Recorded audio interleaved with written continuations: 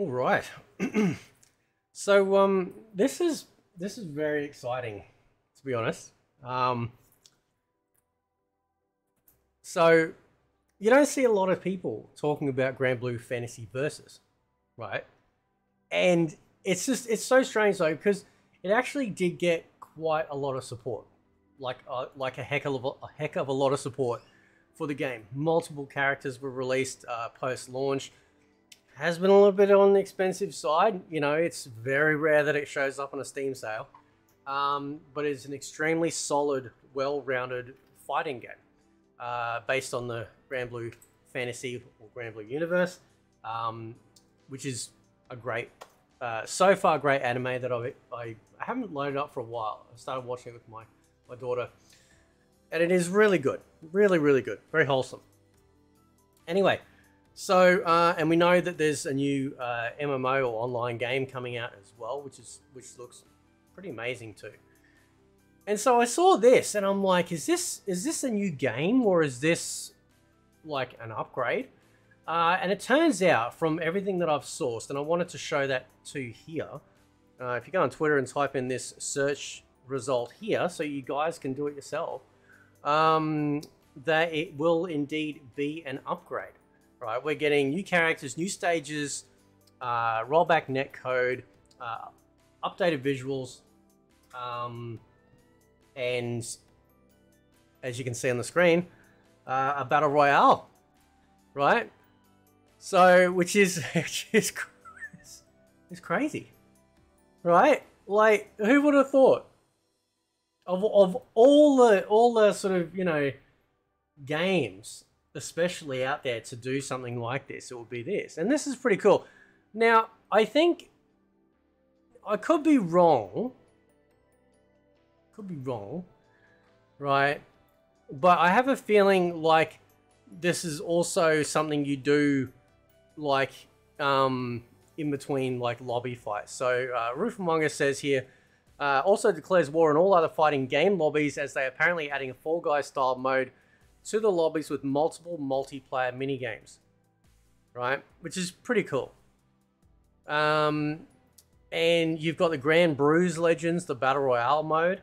So maybe it is. So maybe they are the two separate ones. You've got your lobby fighting to you know, while you wait, which is really cool, right? Because we have seen the introduction over the last few years of fighting games making sure that we've got something to do while we're waiting. We just don't want to sit there twiddle our thumbs.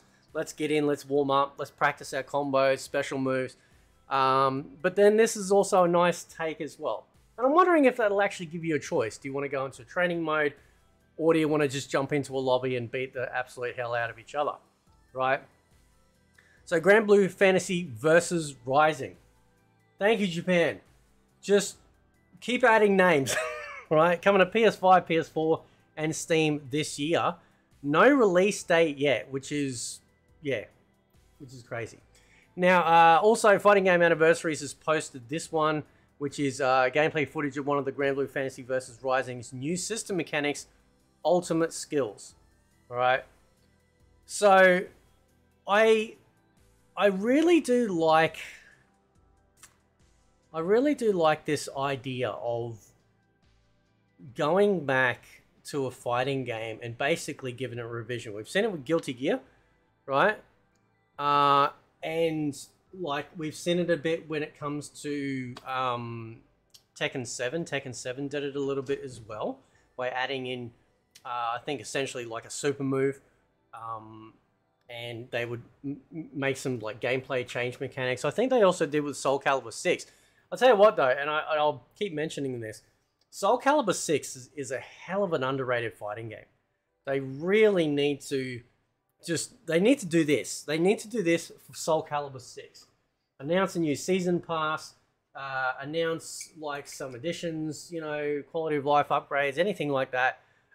Because right now, Soul Calibur 6 is kind of dead in the water, and it's a real shame because it's a fantastic fighting game.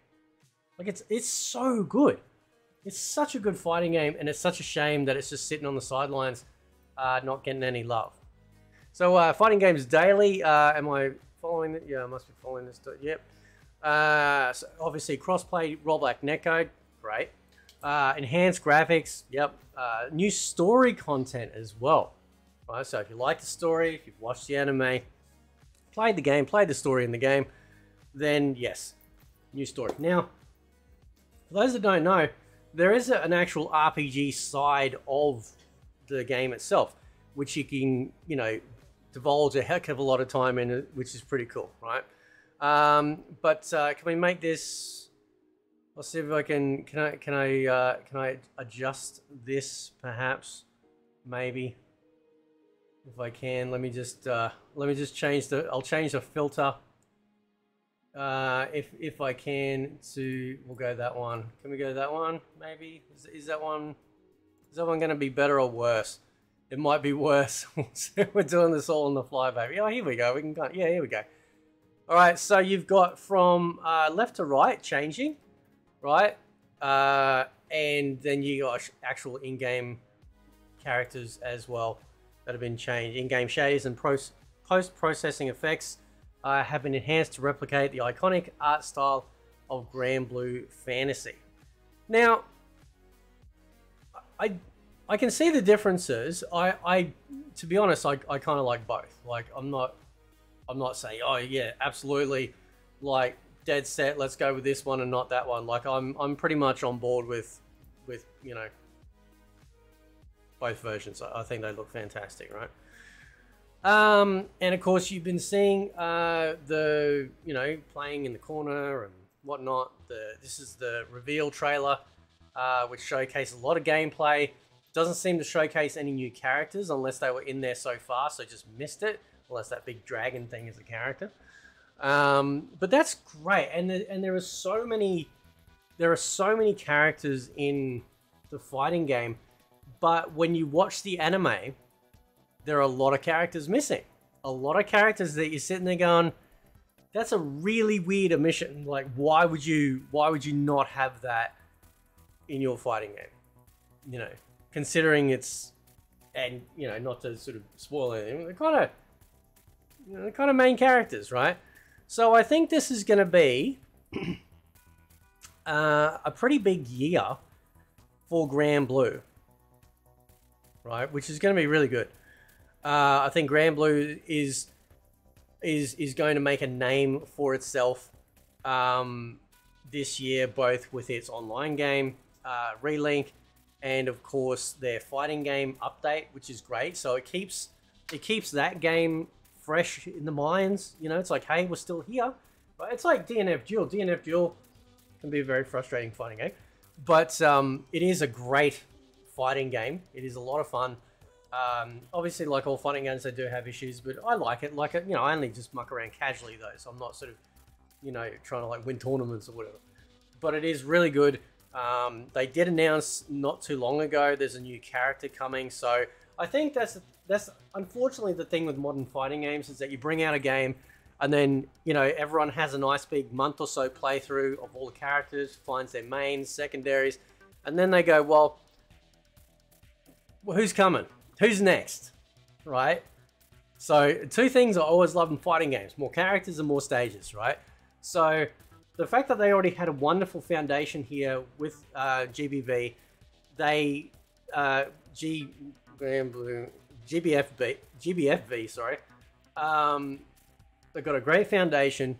Build on that, get people excited, and then they'll have, you know, if people wanted to get into sort of like the online game as well, Granblue Fantasy Link or Relink, is it Relink? Relink. I'm just having a look on the Google. Action role play game. It is online, isn't it? It is. It is, or is it just single player? Maybe it is just single player. It's going to be on PS4, PS5, and of course on PC, which will no doubt be. Is it online? I keep thinking it's online because I see people, right, who like MMO channels covering this game. right? And I'm thinking, okay, all right, so maybe it's online. Maybe it isn't online.